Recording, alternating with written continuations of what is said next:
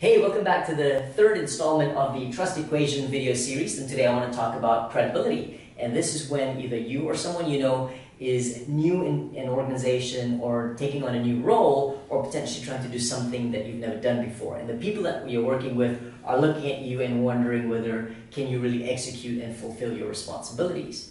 If you find yourself in that situation where you're taking on something new and there may be a credibility gap with the people that you're going to be working with, first thing is potentially relying more on reliability and intimacy, focusing more on fulfilling your commitments, meeting deadlines, and being open and transparent with people.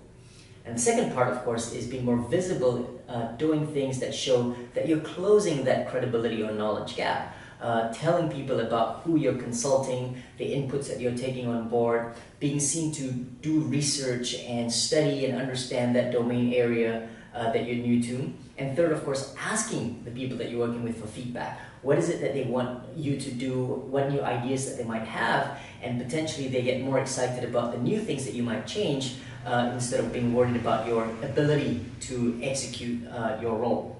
But if you find yourself, on the other hand, concerned about someone's credibility on your team, rather than passively resisting or shutting them out, figure out how to close that credibility gap by asking them, what are they doing to take in inputs from other people? How are they making their decisions? How are they learning from this process? And so we might find they might be thinking about things in a different way that we might not notice. But on the other hand, mostly close off with, how can you help?